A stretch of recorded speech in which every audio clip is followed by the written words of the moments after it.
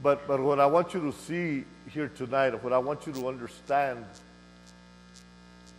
is what caused him not to sway from what he was just about to go through. What caused him to look at it the way he looked at it? And I want to tell you tonight that you and I can be in the same position he is if we make Jesus Christ the center of our lives. If we make him everything to our lives, we can have the same thing happen to us. All right? His heart, his mind, he was sold out. He wasn't for sale. He was sold out. Is there anybody home? He was totally sold out. Read this with me. This is him talking as he's writing this letter to Timothy, and he says, "For I am already about to be sacrificed." Can you imagine? He says, "I'm about ready to be sacrificed. My life is about to be poured out as a drink offering. The time of my spirit's release from the body is at hand, and I will soon go free." I mean, he's writing it knowing what he's going through, yet his faith, his love, his dedication, his commitment, everything about him is solid. There's no wavering in it. There's no way to make bail. He's not calling the disciples up to bail him out. Is there anybody home? Look at this. He's talking, but he's never wavered in his commitment to Christ, his love, his dedication. He's sold out. He's steadfast. He's immovable. Look around you and find, look around you and look, and you'll find people that want to be like Paul, but sometimes they're just movable. Sometimes the smallest things in life move us. They just take a hold of us.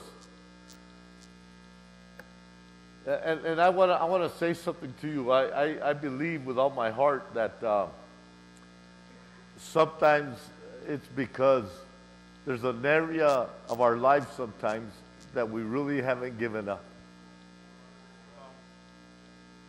There's just something about us that just hangs on to something, whatever it may be, that keeps us from really selling out to Jesus, from giving it all.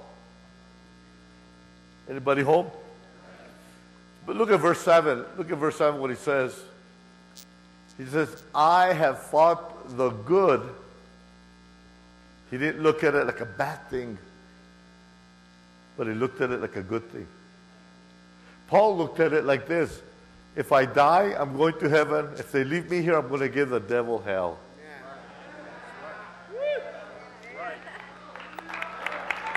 Yes. So look at this. "I have fought the good, worthy, honorable, and noble fight. I have finished the race. I have kept firmly held." Imagine. He's talking to you and I. He says, "I have kept firmly held the faith." I never let it go. I never let it go. I never released it. I never let anything, no matter how hard it was, to take it from me. No matter what I had to face in life, I didn't let it take it from me. Is there anybody with me? So look at this. Look at this. I don't know about you, it blows my mind. I want to be like Paul. Don't you want to be like Paul? Don't you want to be the kind of person that no matter what happens, you're not going to waver and quit and doubt God and sometimes even blame God and blame the brother and the sister and come on. And allow all the little things that we hang on to that bother us, that just make us sway.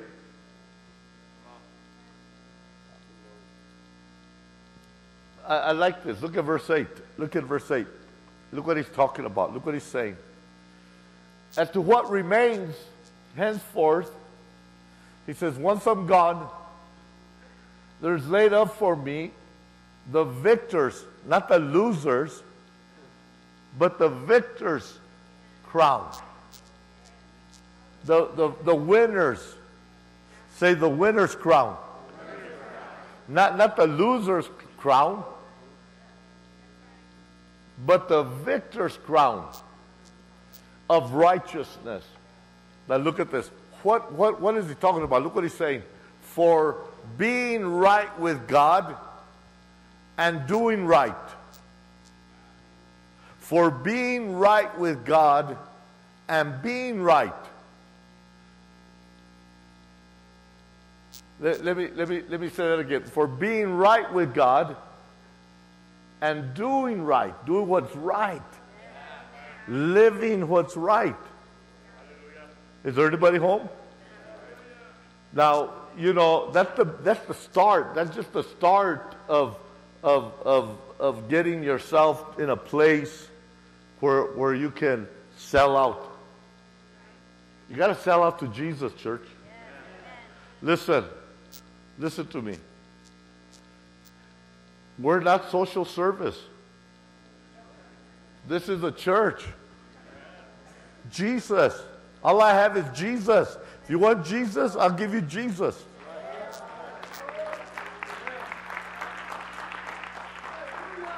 If you need a car, go see Freddie over there. Lift up your hand, Freddie.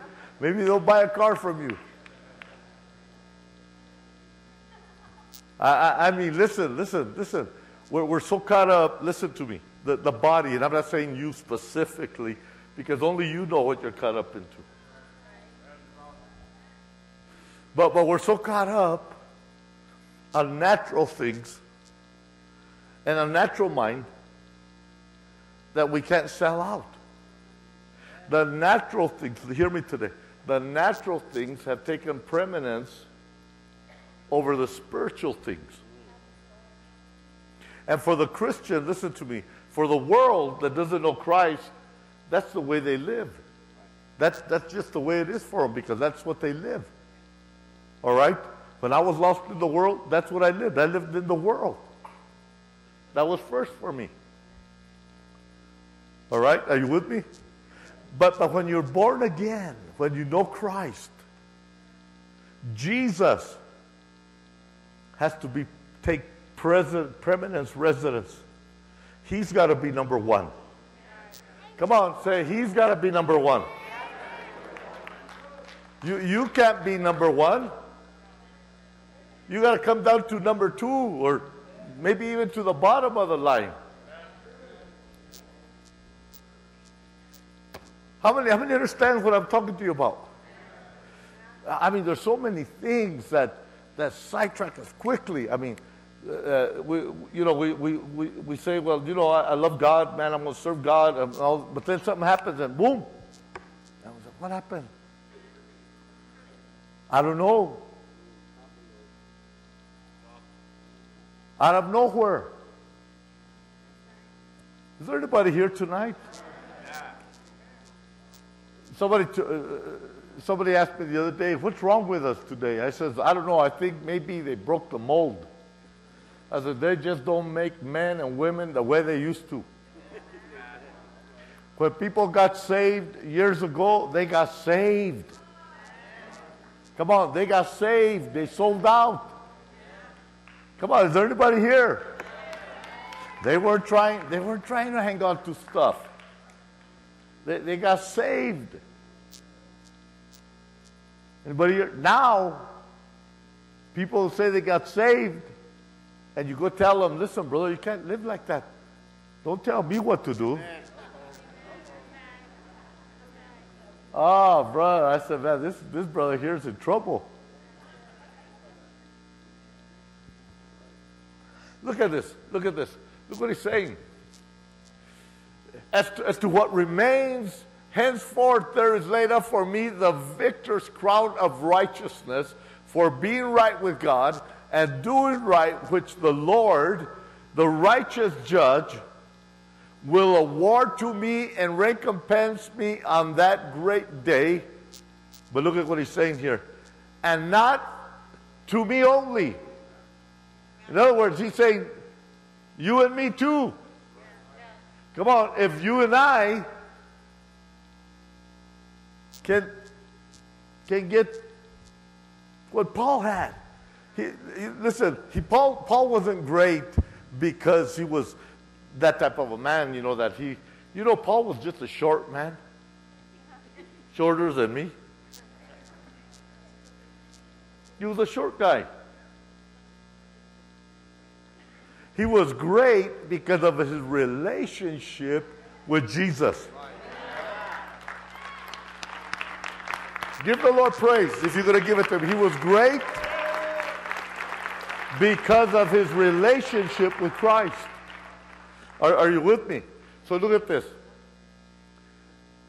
And not to me only, but also to all those who have loved and yearned for and welcome his appearing, his return. How many can say, man, I wish the Lord would hurry right? If he'd come right now, I'm ready. Now don't just yell it because you're in church. Come on. Amen. So look at this. Go with me to 1 Timothy chapter 6, verse 12.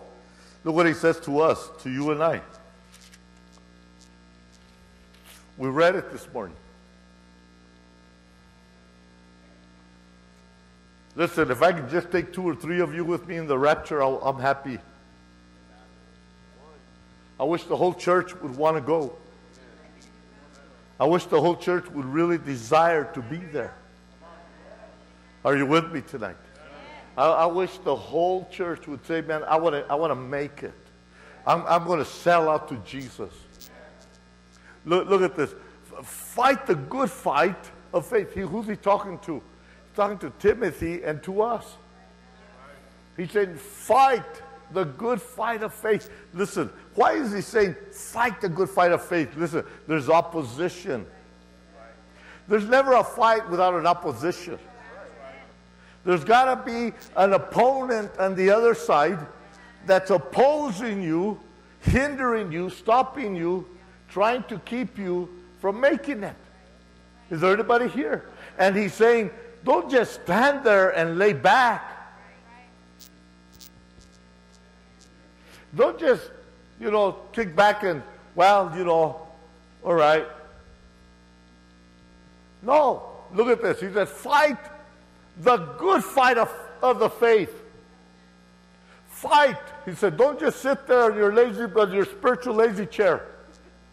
He says, get up from there and fight. Amen. We're in a war. Right. Look at this. We're in a war. We're in a battle here. Is there anybody here tonight? The devil is trying to take you down. And if he can take you down, he's going to take your family down. Do you understand that tonight? We're living in days that are beyond our imagination already. Things are happening that you and I never dreamed would happen in this nation. Come on, don't just look at me like that. You know it's true. I mean, my God. When I saw those bombings on TV in Boston, and I saw the ones that did that, I said to myself, anybody could be doing it. I mean, your neighbor that helped you carry your groceries.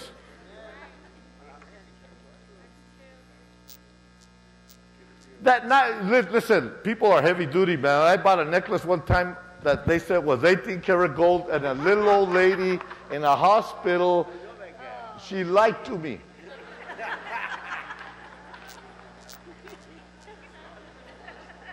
I said, is this really 18 karat gold? She says, yeah. I said, how much? $20. $20. I said, I'll take it, I says. I put it on and everybody was laughing at me. I said, why are they laughing at me? I went in the restroom and my neck was green. My neck was green. And I said, that old lady lied to me. She took me for $20. See, so anybody can do anything. Are you with me, church? I said, are you with me? So look at this. Fight the good fight of faith. Lay hold of what? Of the eternal life to which you were summoned. He says, take hold of eternal life.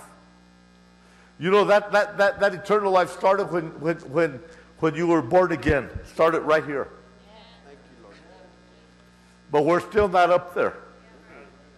You and I still got to make it all the way.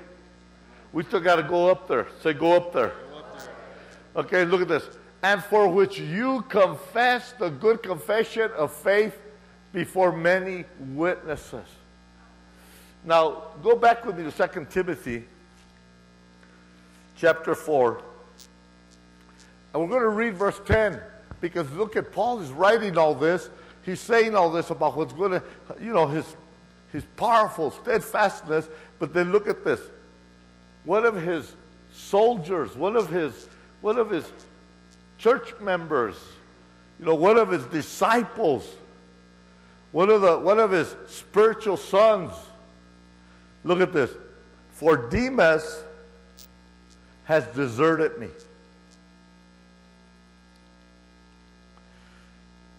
For the love of this present world. For the love of this present world. Anybody home? I said, for the love of this present world. He couldn't let go. He was walking with Timothy, and who knows what else he did with Timothy, and for how long he did with Paul. He walked with Paul, he ministered, he did all kinds of things, but for some reason there was something inside of this man that he hadn't sold out. He hadn't let go of something in his life, and when the time came, when he saw what Paul was going to go through, listen to me, when he saw what Paul was facing, he said, forget it.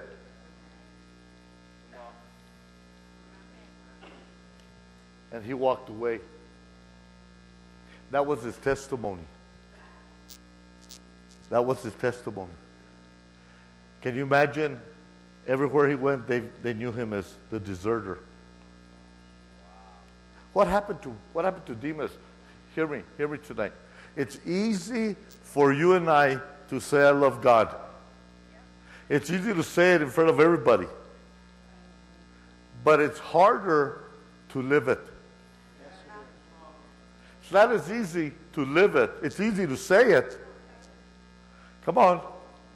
It's easy to say it, but you've got to do it. Love is an action word.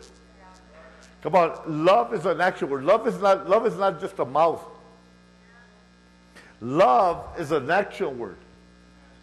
It's just like this young lady right here. If this young man right here, just tells her every day for the next 3-4 months, I love you, I love you, I love you, but he never brings any money home, never pays the bills, never, not even a piece of chocolate. That's it. That's where I draw the line. You draw the line on the chocolate? Imagine this. After a while, she's going to get tired of that. I love you, I love you. But where's the action behind this?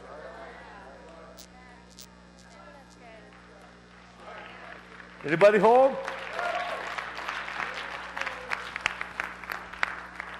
Where's the action? I want to know where the action is.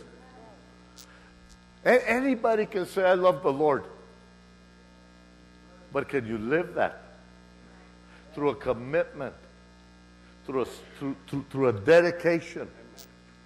Can you turn away, listen to me, can you turn away from sin for the love of Jesus? Can you walk away from what's wrong for the love of Jesus?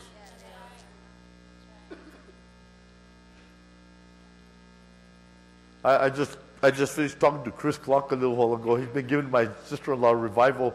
They've been going for 2 weeks over there. And he said, Pastor, I might be done tomorrow or today with a revival. And he says, I got 2 weeks open. He says, pray that the Lord will open a door. And I said, well, after tonight's message, I said, I might need you to come for at least 3 or 4 days.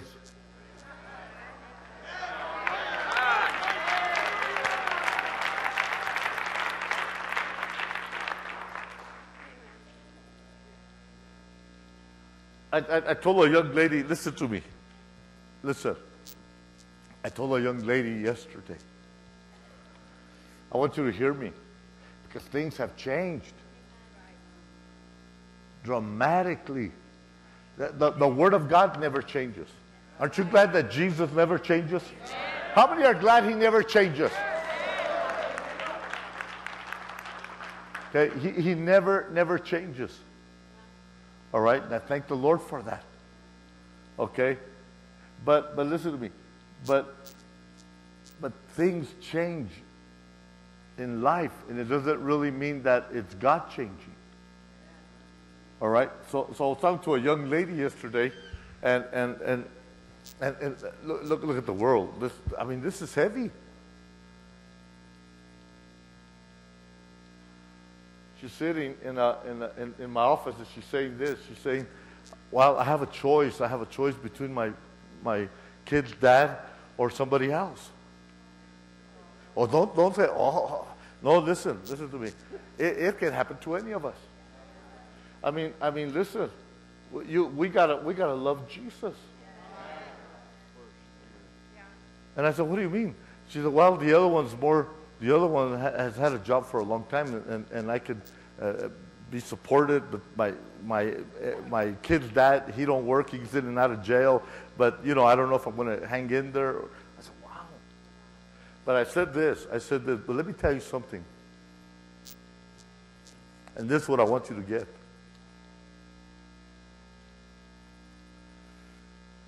I says, if you want God to bless you, I said, you can't live with Him. Let me come on this side. This side is mad at me. I said, if you want God to bless you, you can't live with that man. You can't do that. Is there anybody home? I said, listen to me, church. The reason that the body is so undecisive on selling out with Christ is because, listen, they can't love Him because with a true heart, because they want to hang on to so much and still claim Christ. But look at this. Hear me. I said to him, Jesus will never bless sin.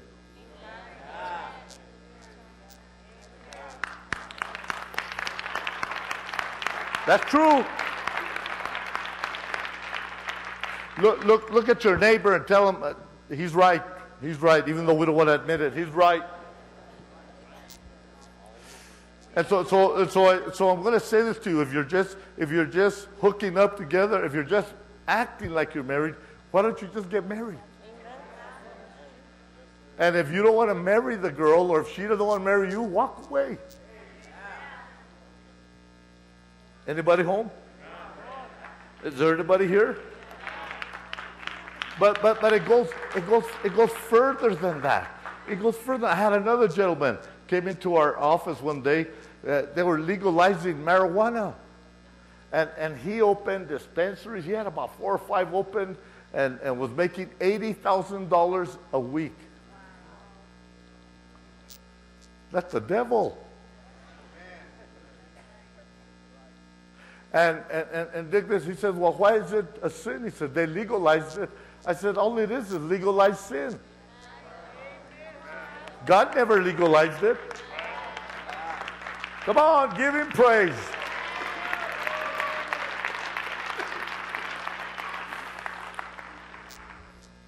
So imagine what he's saying here. Let him take that scripture back up there. Look at this.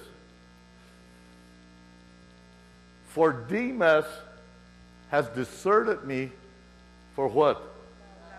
For love of this present world. Listen, you can't love the world and love Jesus. Listen to me.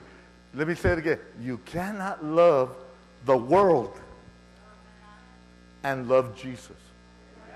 You cannot. It's not possible.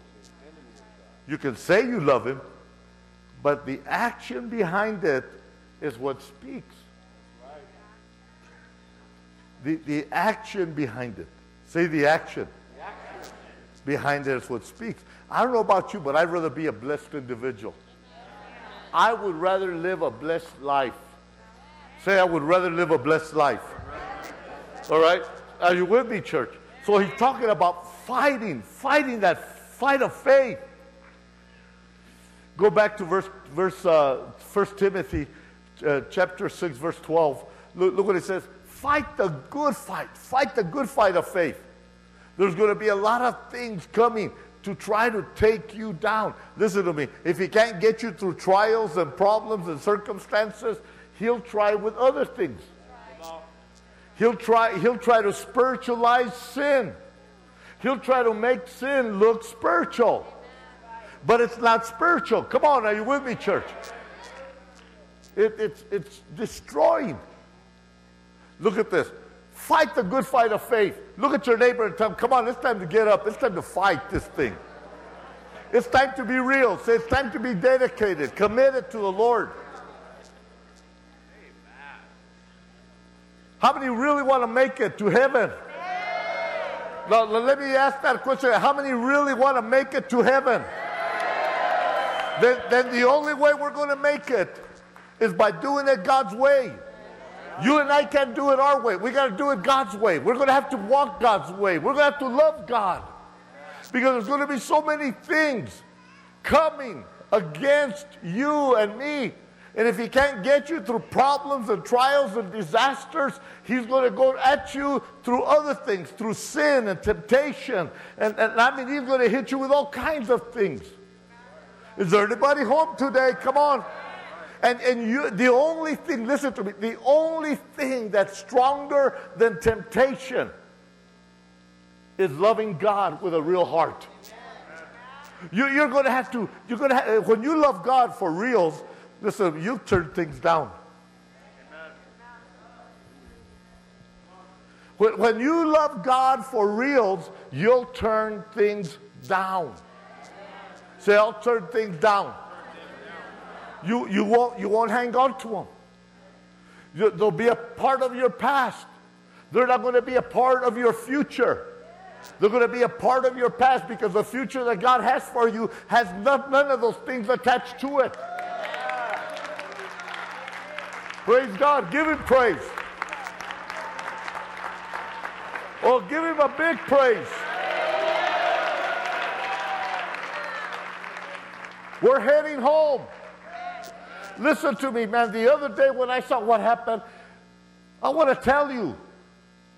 I want to tell you tonight, man. I saw people on the sidewalks praying, crying out to God. Are you with me, church? You don't know what can happen. I don't know what can happen. We don't know what can go on in this city, your city, wherever you're from, your neighborhood. We don't know. Is there anybody here tonight? I mean, brother, anything can take place. But are you really committed and walking and living for Jesus Christ? That's what it takes. Give him praise.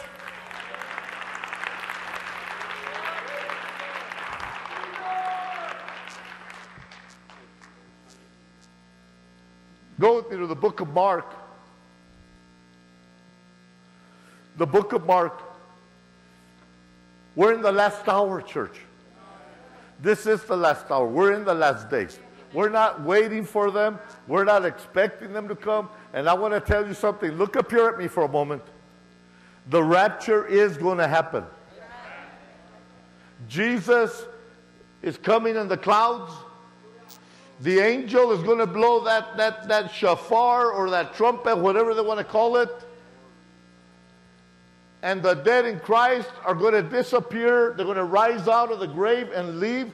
And then us, if we're ready, if we're really there, we're going to make it to heaven. We're going to disappear in a twinkling of an eye.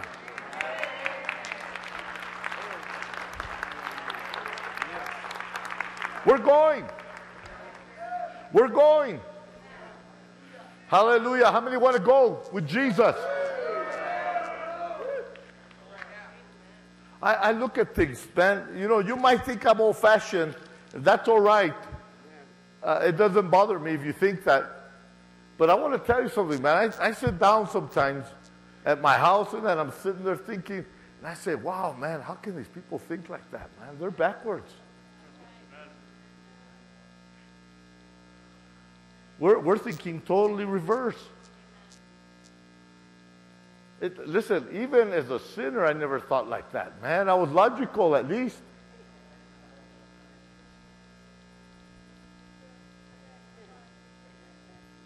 Anybody here?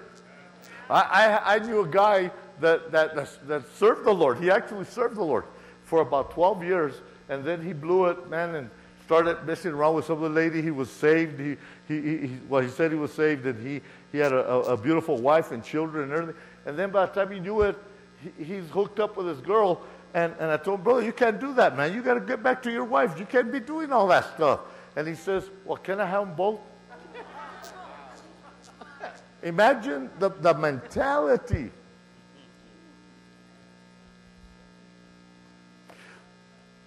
Right now in this country, they want to start teaching 4-year-olds, kindergarten, 4-year-olds to 6-year-olds pornography. That's the world we're living in. How many know we got to save our children, our grandchildren? Amen. Come on. And the only way you're going to do it is to live right for the Lord, man. Come on. You can't, listen, you can't be doing one thing, man, and then telling your child you can't do that. They're going to look at you and tell you, man, what you talking about, Willis? Come on, anybody here? Look at this, Mark.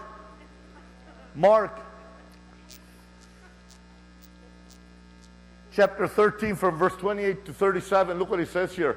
He says, remember, we're fighting the good fight of faith. All right? So imagine we're fighting that fight of faith. What do I do to fight this fight of faith? First of all, I get right with God. I make sure my heart is right with the Lord.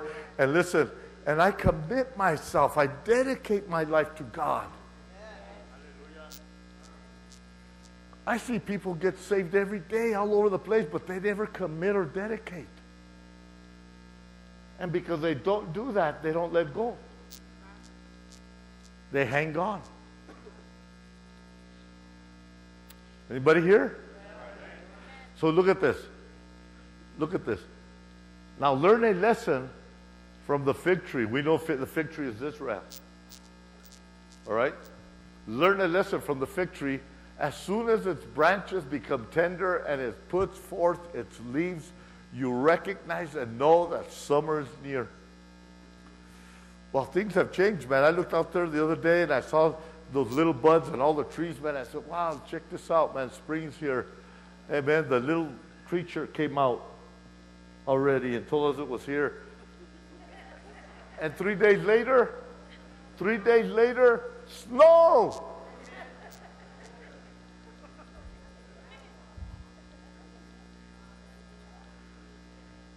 Look at the next verse. So also, when you see these things happening, you may recognize and know that he is near. Jesus is near. Look at this. The Word of God says, I want to read, I want them to stay right there where they're at in that place right there, but I want to go right here with you.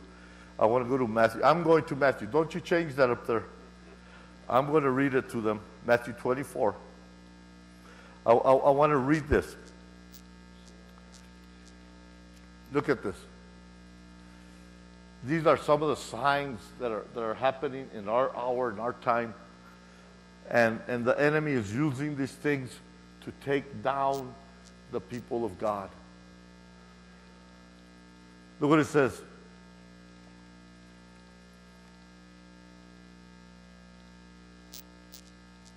He says in verse 3, he says, while he was seated, and I'm just going to read it to you, then I'm going back to Mark. He said, while he was seated on the Mount of Olives, his disciples came to him privately and said, tell us, when will this take place, and what will be the sign of your coming and of the end of the completion or the consummation of the age? He's asking, when is going to be the end of this thing?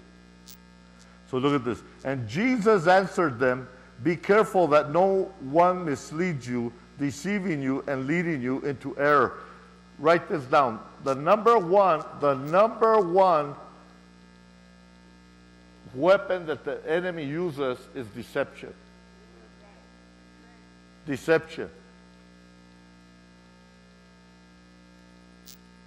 See, if you're not dedicated and committed to Jesus, then when they offer you sin and salvation on top of sin, it's going to be a lot more appealing to you because we want to satisfy the flesh.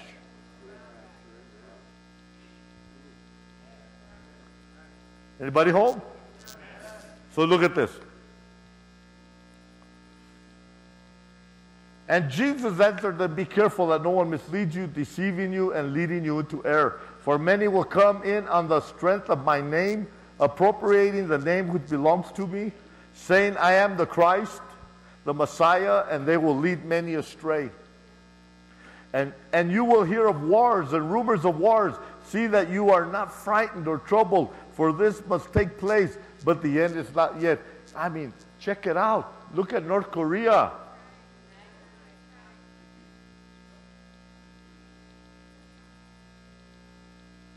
They don't care if they die. Because that's what's going to happen. Look at Syria killing over 50,000. I think it's already up to about 80,000 people of his own people in Syria. How do you kill 80,000 Syrians just to kill them?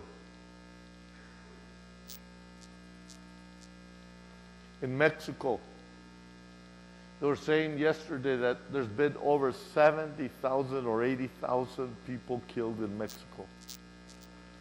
In Juarez alone, they had 50,000 people dead. We're in a war, church. We're right smack in the middle of the end of this.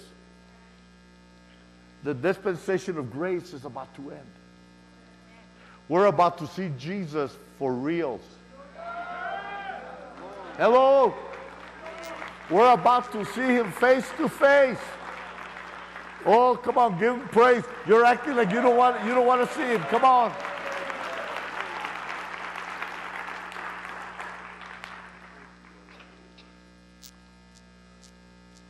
I mean, he talks here and he says, for nation will rise against nation and kingdom against kingdom, and there will be famines and earthquakes in place after place. All this is because the beginning of the early pains, of birth pangs, of the intolerable anguish. He says, all these things happening, and then, let me go on with this part right here. Look at this. Go with me to verse 11 to verse 13. And look what he says here. This is heavy duty. Don't you think it's heavy duty? I mean, you're seeing it. How many of you watch the news? Listen, you're seeing that in living color. You're seeing the Bible right there. You're seeing it in living color. Look at verse 11. Verse 11, 12, and 13. Look what it says. I want you to stay on Mark. Go to Mark. Go to Mark. Stay back. Stay where I had you. Verse 28 or 29. Okay, thank you. I'll read it here. Look at this. And many false prophets, and when they talk about prophets in the New Testament, they're talking about preachers. Are you with me? Okay? And many false prophets will rise up and deceive and lead many into error. Give them a false teaching. Okay, something that feels good. Something that's watered down. It's not too hard. I don't have to give up anything, and I can still say I'm saved. But that's not what makes you saved. How many know that a human being cannot save you? Only Jesus Christ. So look at this. So look at this. And the love of the great body of people, the love of the, who's he talking about? He's talking about the church. And the love of the great body of people will grow cold because of the multiplied lawlessness and iniquity. You know what lawlessness is? Don't have any rule. They ain't got, no one tells them what to do. A few years back, when they were trying to pass that same-sex marriage in San Francisco, they interviewed a gay person there, and they asked them, aren't you afraid that you are breaking the federal law of the United States of America? And they said, we have no law. We are lawless.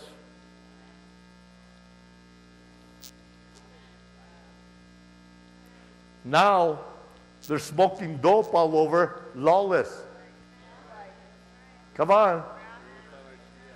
Are you with me? Now, listen to me. Now, they're promoting not getting married, but just checking it out, just testing the water before you even think of anything. They're promoting it. I'm telling you. They're breaking up the family. A woman on MSNBC, that's the newscaster there on MSNBC, she said in her commercials, she said, your children no longer are yours, but they belong to the community and the government.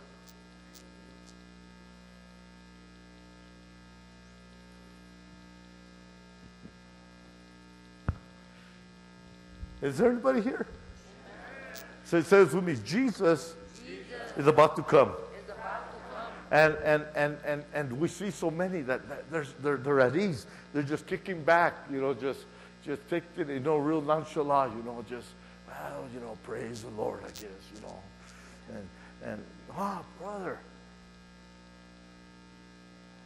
their interest, listen to me, their interest is more in the world and the pleasures of this world than it is on Christ. On having a relationship with Christ, on seeking God.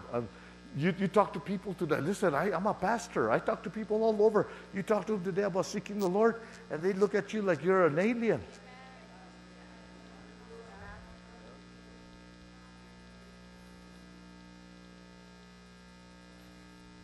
Anybody here? We're about to see the greatest event the world will ever experience, and we still got to fall in love with God. We got to love Him more than we love ourselves.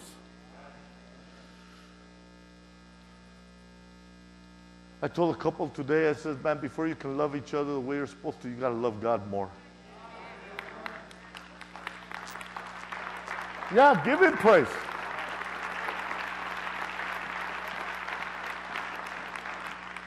And I know church that sometimes this type of a message is not appealing. But let me tell you something. I'd rather see you make it to heaven. It doesn't matter about me. It doesn't matter about, I'd rather see you make it all the way to heaven than to be than to be just playing games with God. Come on.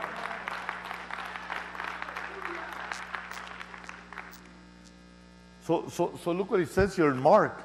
I mean, he's talking here. Now look at this about the love of the body growing cold. why does it grow cold? Because they become lawless. They start taking on stuff into their own life that they should never have taken in there. They become like Demas. Can you imagine walking with Paul, amen, through all kinds of journeys and preaching and seeing people healed and delivered and miracles and all kinds of things, man.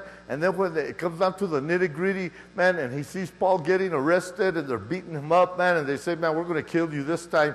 Demas says, oh, man, this is too much. I ain't going to go that far, man. I'm getting out of here, man. I'm going back to the world.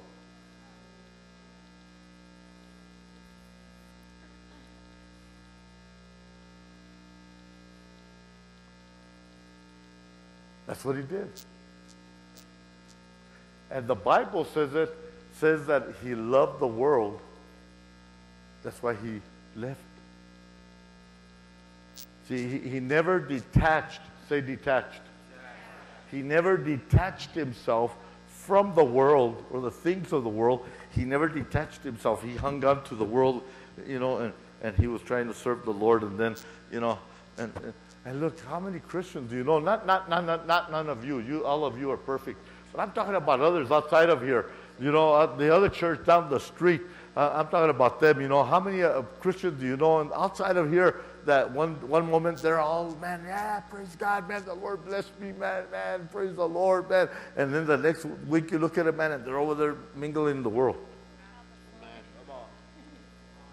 Come on, is there anybody here? Listen, I'm telling you out of love, and I'm telling you straight up, man, you cannot live that kind of a Christian life because you'll miss heaven.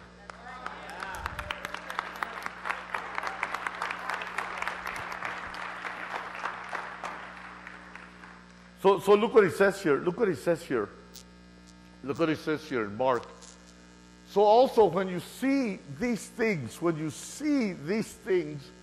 happening, when you see them happening, I asked you a question a while ago, how many of you watch the news? My God.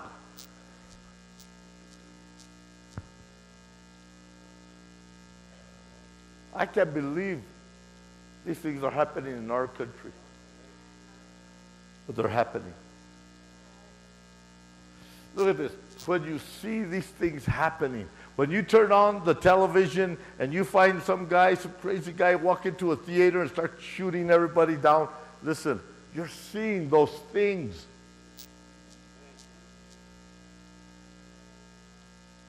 there anybody home? You're seeing those things. Are you with me?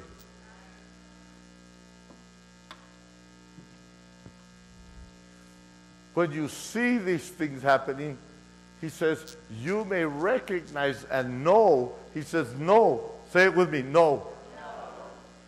Know what? That Jesus is near at the very door. He's about to come. He's about to show up. Are you with me? He's about to show up. Say, Jesus is about to show up.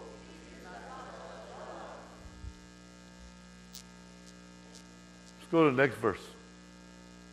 Surely I say to you, this generation, say this generation. Right here, this generation.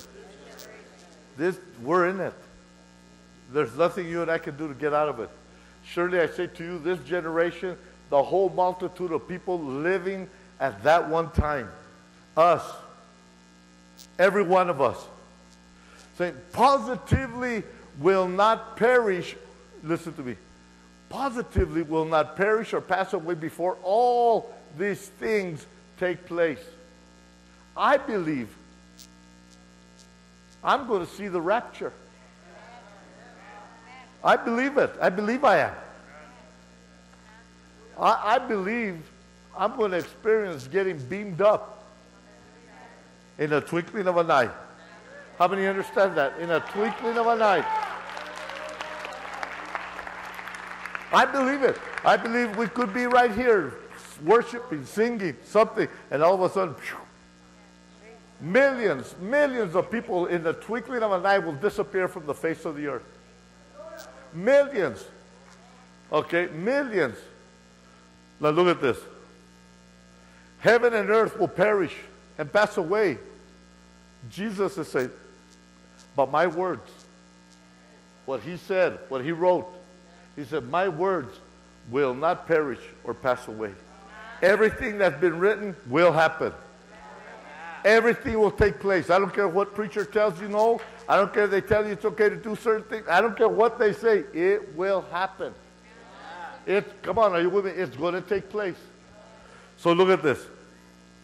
But of that day or that hour, not a single person knows, not even the angels in heaven, nor the Son, but only the Father. No one knows when it's going to happen, but it's going to happen. It's coming. Say it's coming. We're in it right now. Let's go on. Now look what he says. He gives you instruction. He says, be on your guard, constantly alert, and watch and pray. Underline those words, watch and pray. I believe Paul had a powerful relationship with God. I believe that Paul prayed. Watch and pray, for you do not know when the time will come. You don't know when the time will happen. It's going to happen in a twinkling of an eye. When you and I least expect it, you could be driving to work and could be asleep in bed and be gone. Your little babies, innocent, that little baby right there, when Jesus comes, will be gone in a twinkling of an eye. Are you with me? That little baby right there, in a twinkling of an eye. You the grandparents? If you grandparents aren't ready, listen to me. He'll leave you here, but you'll stay here. Are you with me? I said, are you with me? Any of us here, if you're not ready, if you're not living right for God, you'll miss that great event. Be on your guard, constantly alert, and watch and pray, for you do not know when the time will come.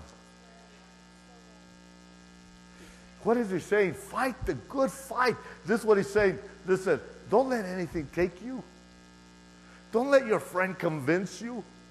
Don't let the world, man, don't listen to all them false preachers. Come on, Jesus is coming. I said, Jesus is coming. You got to live right. Say, I got to live right.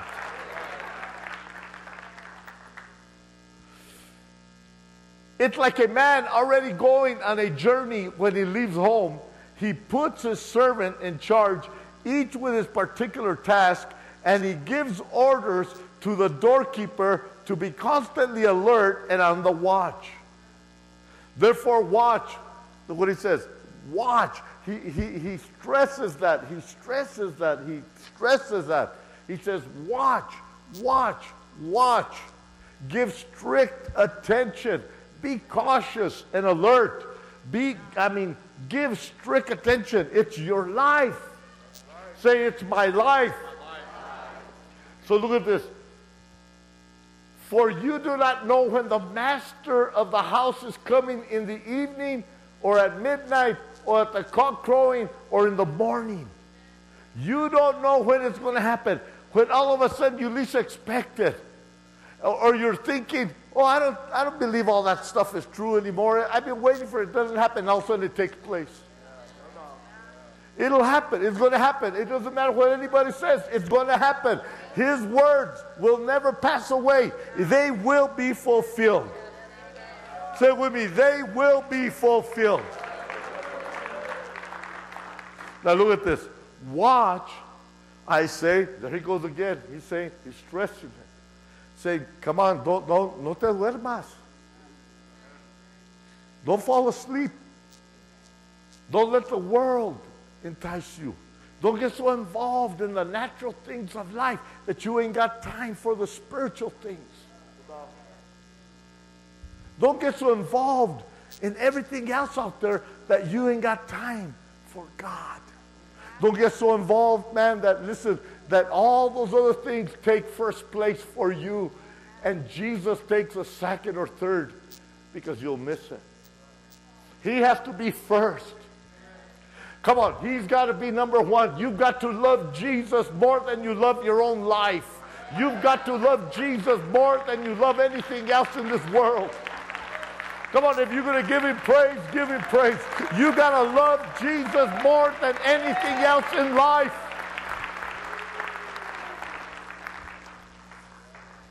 When I pray, one of the things I tell the Lord is, Lord, I need you more than I need anything else in life.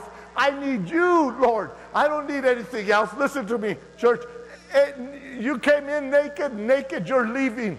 I don't care how much you accomplish here. I don't care how much you accumulate here. It's all staying here. The only thing that can go from here to there is your soul. Come on, is there anybody home today?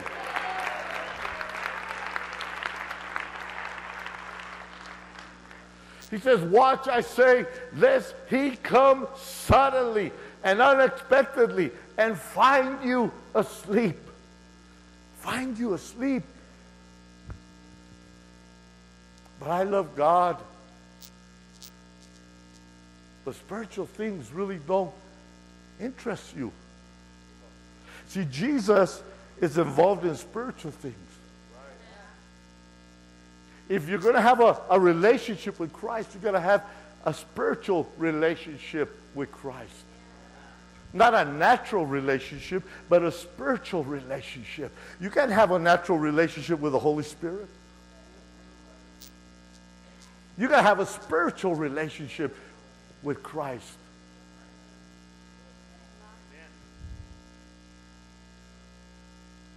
It's not the world and then Jesus understands. No, it's Jesus and let the world try to understand.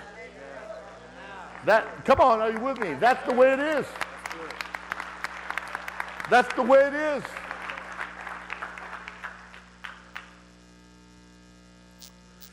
We get so caught up on so many things. You know, you'd be surprised.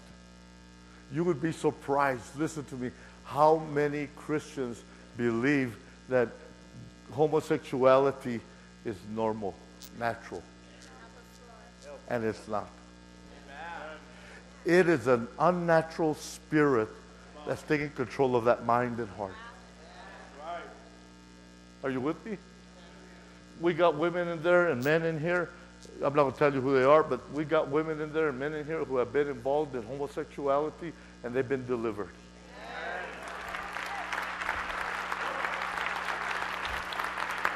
Give the Lord praise.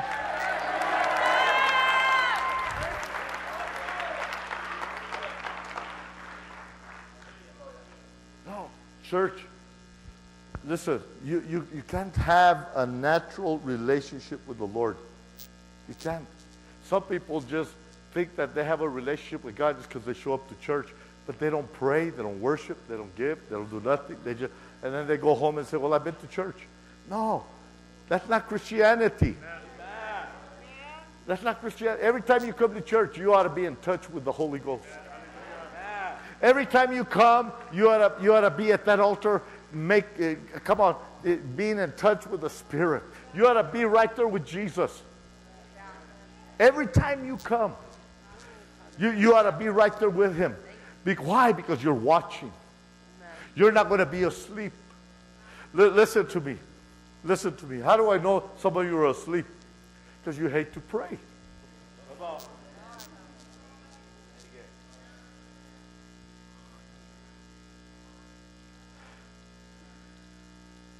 We had a funeral here yesterday of one of the brothers that attended church here, Reno. Some of you knew him. Reno was in the wheelchair. He had a motorized wheelchair. And he'd be the one that from that end of the church to this end, after everybody went up to give their tithe, he'd zoom down in here with his wheelchair and he'd put his tithe and his offering and he was in a wheelchair. Crippled.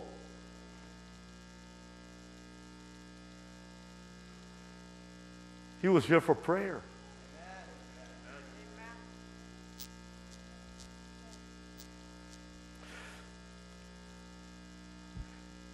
One day I'm driving up Harlan towards Mississippi. I'm leaving the church and I'm going home, and I look, and I think my wife was with me, and we saw somebody zoom by right in the middle of Mississippi, right in the middle of the road, and we looked, and it was a wheelchair.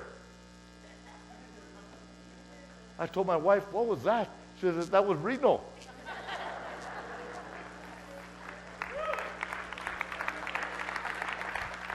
And he was going to the bus stop right on Mississippi and Wadsworth. And I remember telling him, I said, "Reno," I said, "why don't you just ask for a ride? Why don't you let me get you a ride? We'll put your wheelchair or whatever."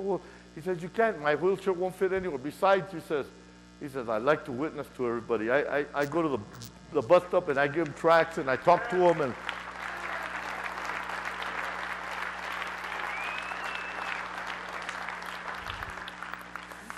And he'd be dropped off on Mississippi and Wadsworth, Julie, in a wheelchair, cripple. When he talked to you, you couldn't hardly understand him. You'd have to get real close to him. That was an advantage to him.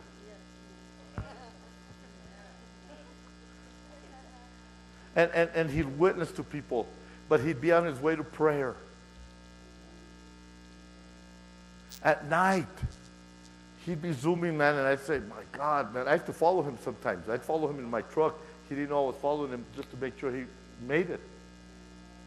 But he was going. And the reason he was doing that is because his van broke down, and it cost a lot of money to fix his van. In fact, the state, I think, gave him a new van. And he would come in that wheelchair. But what I want to say is this. You got two good legs. And you got a car.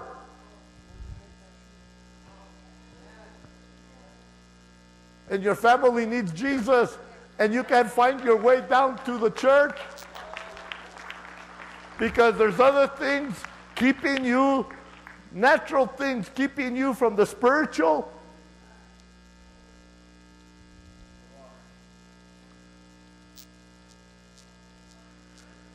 Oh, Jesus.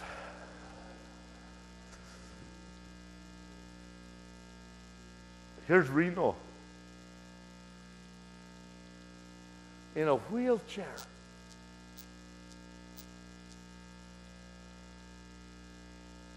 See, the problem with us is that we've already decided how we're going to serve the Lord, how I'm going to love Him. And the enemy is beating you with your family.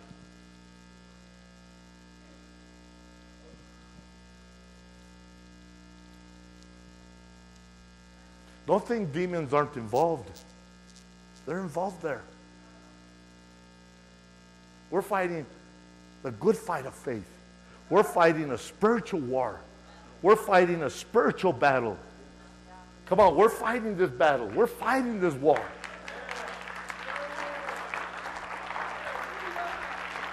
We are. Say, we're fighting. This is a war we're in. We're in this war. I can't let my family die and go to hell without Jesus. Man, I got to make sure. I got to make sure I'm right, and I got to make sure my family's going to make it. I've got to do that. How am I going to do that? I got to fall in love with God, and I've got to commit myself to God. I mean, I got to be devoted to God. I got to be dedicated to the Lord.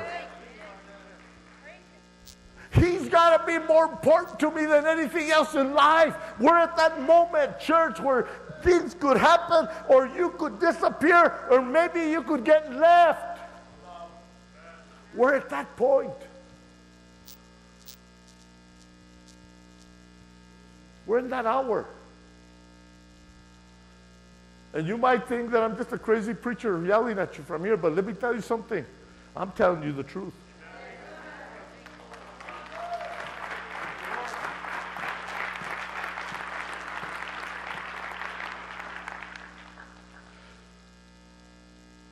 But I see Reno in that wheelchair coming to prayer,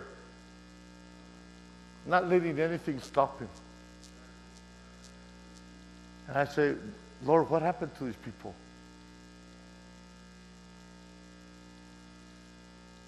They got good legs. vehicles to drive, and they won't give you a couple of hours to pray for themselves and their families? Ask yourself, how ready are you? How dedicated, how devoted are you to the Lord? And you might sit there and say, but that's not the only thing that's going to get me to heaven. Well, it's a start. Anybody home? I said, is there anybody home? Listen, I'm going to prove to you. I'm going to prove it to you right now that you need to come. You need to come and pray. You need to come and seek the Lord. You need to pray for your family. Listen, we're at that hour that anything can happen.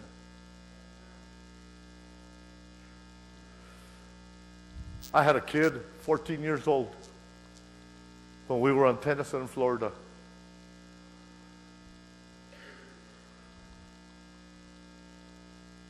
He was in trouble with the police. He had 40 hours community service. They brought him to me. I knew the mom and dad. The mom and dad weren't really serving the Lord. They believed in God, but they weren't really there.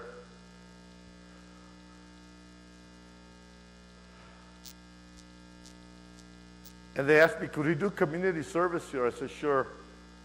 He had 40 hours. The kids were going to youth camp. And I told him, I said, brother, I said, listen to me. If you go to youth camp, I says, I'll count that, all of youth camp. I'll count it all for your community service. He says, I don't have the money. I says, I'll pay for you. Go to youth camp. So he went, and I went. I took him. And there were some other guys there that had been saved that were ex-gang members and all kinds of stuff, and they began to minister to him. And all week they were on him, ministering to him. And finally he gave his life to Christ.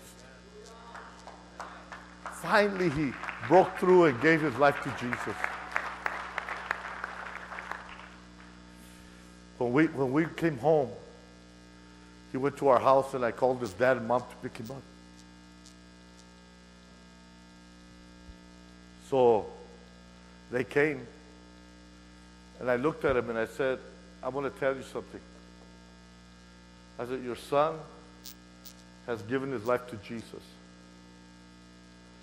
I said, I'm going to ask you something. I'm going to ask you to do yourself a favor and do this young man a favor.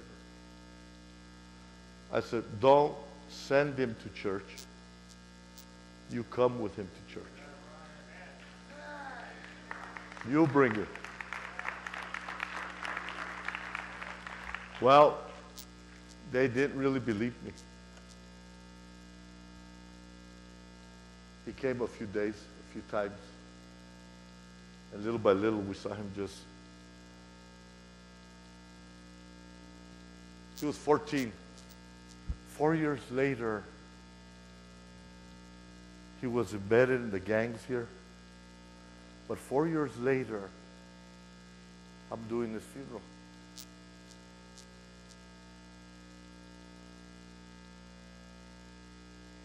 A young man that was destined for heaven has now lost his opportunity. You know why? Because the parents were more caught up on themselves and more caught up on the natural things of life than they were the spiritual things. Anybody home? The spiritual things didn't attract them. Didn't attract them. The natural things were more appealing to them.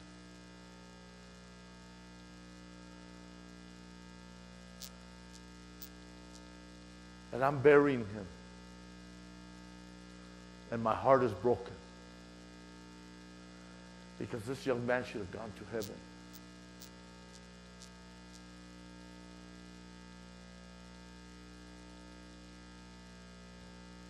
$200, $300 gang members are at the church, putting their scarves inside the casket.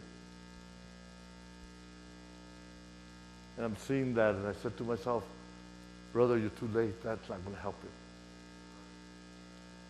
He says, you can't even go join him and stand before the Lord and give a good word for him. See, the Apostle Paul knew. He said, fight the good fight of faith. Look at what he says. Fight the good fight of faith and take a hold of eternal life. Life forever, he says. Take a hold of it. Don't lose it. Don't let it go. Because it'll happen. I knew another man that was a powerful preacher. Him and I traveled together. We traveled together and preached together. We did revivals together. Powerful man. This man, I saw 50, 60 young people lined up like that, and every one of them filled with the Holy Ghost at one time. I saw the Lord use him to pray for people, and they were healed with impossible situations. And one day I called him up because I was doing what they called Youth Alive for the Assemblies of God. I was promoting Youth Alive in Brighton, and I was using their gym there at the high school. They loaned it to me. And I was getting up to 600 kids from the junior high and the high school. They were coming, and their parents started coming. They were wondering, what's happening to our kids? Our kids are changing, and something's going on, so they started coming. So I called him up. To invite him to come and share his testimony. He had been a hardcore heroin addict, done over 18, 20 years in San Quentin. And the Lord set him free, healed him of hepatitis C and everything, healed him. And when I hear the phone, the voice on this side of the phone, and I hear it, it's his wife, Lupe. And she said, Ray, she said, Richard is no longer with us. And I thought, man, did he die? And she said, no. She said he left with another woman. And she was working, look at this, she was working swing shift to support the family. They had a lot of kids. She was working swing shift to support the family, and she would come home from work, and he'd be laying with this woman in their bed. And he put, now listen to me, I'm telling you tonight, I'm telling you right now, if you don't sell out to Jesus, you got to be committed and dedicated with your relationship with God. You're not Superman or Superwoman, church. The only thing that makes you any difference is the Holy Spirit.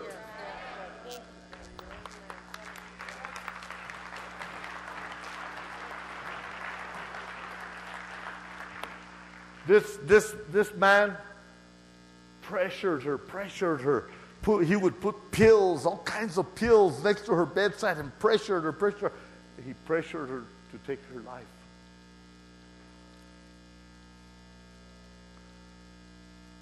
He had a big insurance coming.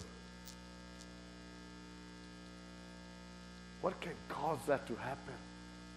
What caused Demas to walk away from Paul and desert Paul and desert Jesus? What caused that?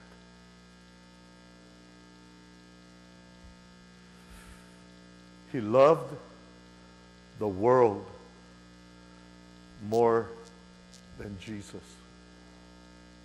The world was more appealing than Christ was. Are you with me?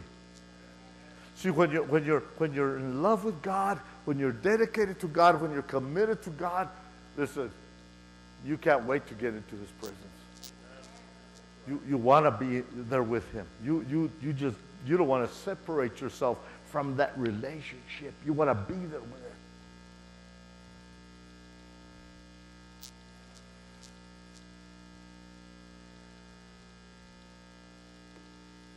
How does a person fall asleep after knowing Jesus? How do you lose interest in what belongs to Christ? How do you make excuses for it? How does that happen?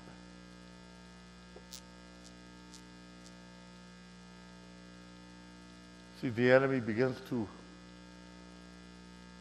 come because somewhere there's something we haven't allowed God to take from us. There's still a part of us that's looking and desiring. Look at this. Are you with me? Go with me to Exodus chapter 33. I'm going to show you a few scriptures, and then we're going to pray. Because we got to pray. We got to pray, church. How do you stay connected to God and not pray? How can you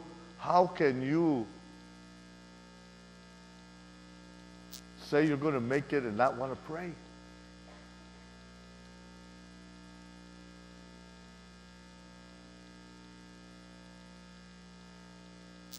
Are you with me?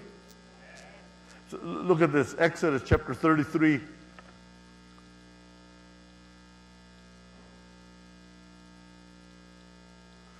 Verse 7. For those of you that don't think you need to come to church to pray, you do need to come.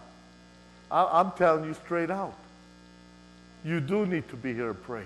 Your family needs God. Hello. You can't set them free. Jesus has to set them free. But he's got to use you.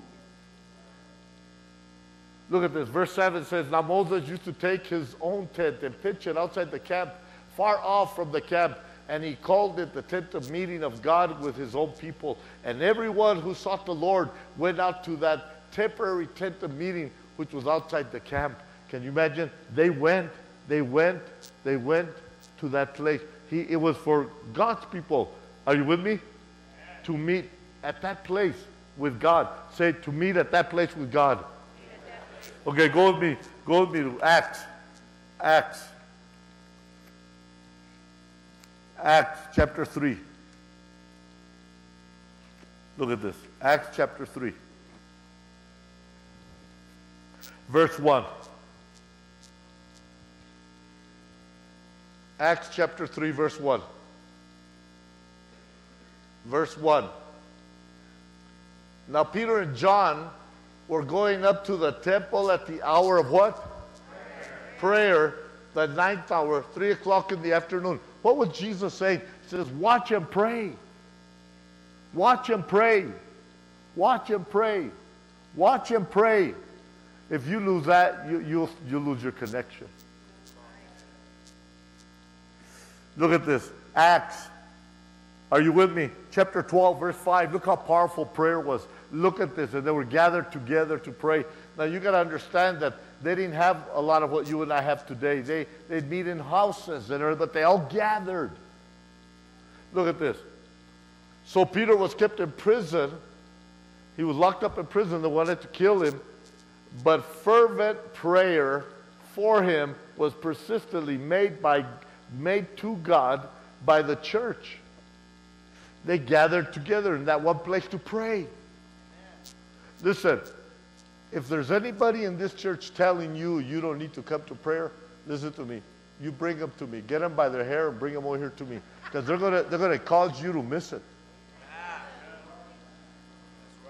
Are you with me today? Okay, are you with me? So look at that. And the Lord set Peter free. Anybody home? Look at Acts 16. Verse 12 and 13. Acts 16. Verse 12 and 13. And from there we came to Philippi, which is the chief city of the district of Macedonia, and a Roman colony. We stayed on in this place some days. And now look at verse 13. He says, and on the Sabbath day, we went outside the city gate to the bank of the river, where we supposed, now look at this, where we supposed there was an accustomed place of prayer, and we sat down and addressed the women who had assembled there. They gathered together. Is there anybody home? I said, is there anybody home? Jump down in that same chapter with me to verse 25 and 26 so you can see how powerful prayer is. It'll keep you connected. Look at this. But about midnight, remember Paul and Silas were thrown in prison?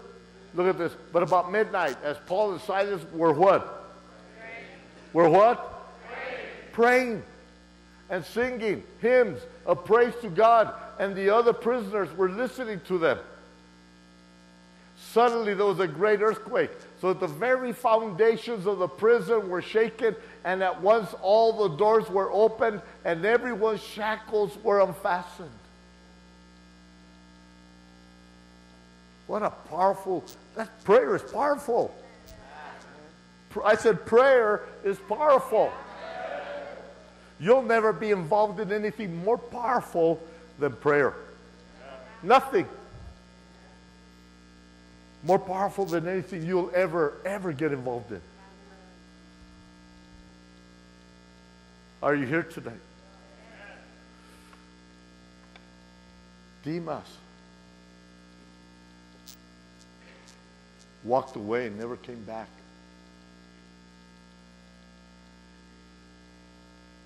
The young man, the young rich ruler that went to Jesus,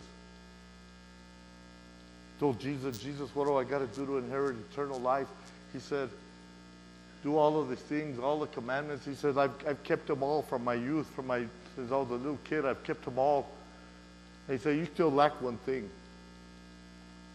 He says, go and sell all your goods and give it to the poor and follow me. And he couldn't let go. He was so attached to that one thing. And he walked away from Jesus. Believe me, church, there are people in church all across America who have walked away from Christ. They sit in a church, but their hearts are not with him. They're far.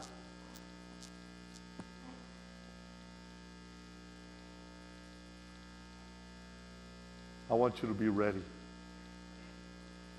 I want you to stand with me.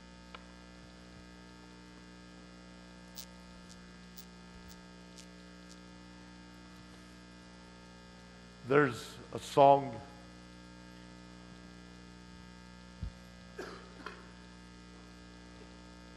that we're going to sing. I want to invite you all to come. I want you to stand here. I don't want you to start praying right away. I want you to come. Vente, Jose. Bring your wife with you. Come on down. Vénganse. You might be here tonight and you need the Lord. And if you need the Lord, tug at me. Tug at my side. We want to bring you to God. Vénganse. Everyone, come.